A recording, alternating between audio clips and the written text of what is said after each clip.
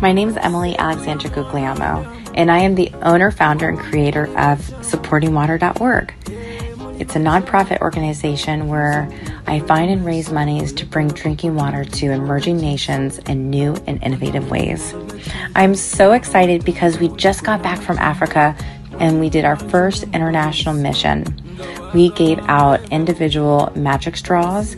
They are portable drinking straws where you can literally filter from any stream of water and it will become potable, clean drinking water.